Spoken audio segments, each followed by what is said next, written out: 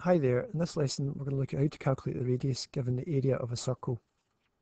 So I'm going to show you two ways to do this, the first of which you need to memorise a formula. It's not the way I'm going to eventually do it, but it is a good way of doing it if you're good at memorising things, and it's a slightly quicker way. Okay, so let's look at the normal formula to work out the area of a circle, a equals pi r squared, and we're going to try and rearrange it to get r equals at the start. Now, to get r equals at the start, the first thing I'm going to do is going to flip the sides. I'm going to put pi r squared on this side and a on the other side. You'll see that here. Just flipped it around. That's absolutely okay to do in maths.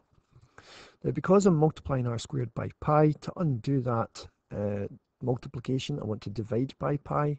So it's a divided by pi. And finally, square root your answer to undo the squaring here to get r on its own. And that's a formula to work out the radius of a circle given the area. Take the area divided by pi and square root your answer.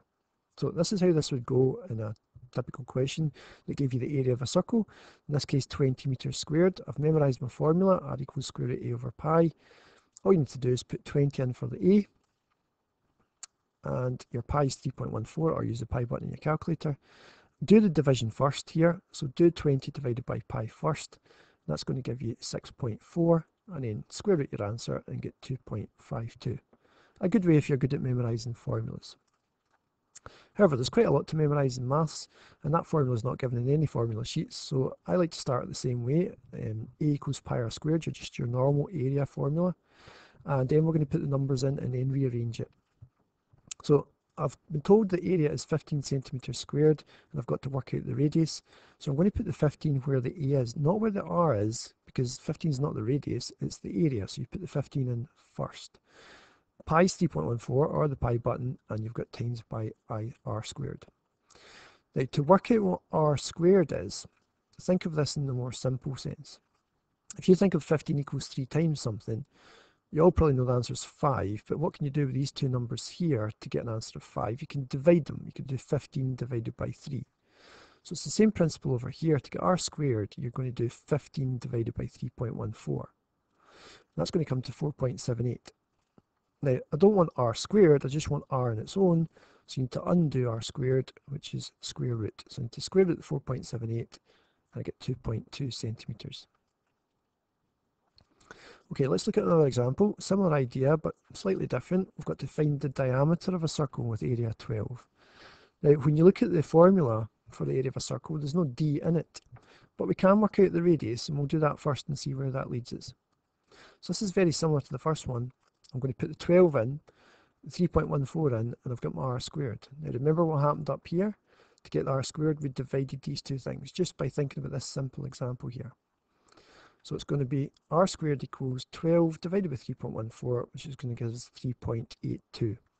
Again, to find out r on its own, square root your answer. Undo r squared by square rooting, and you get 1.95 centimeters.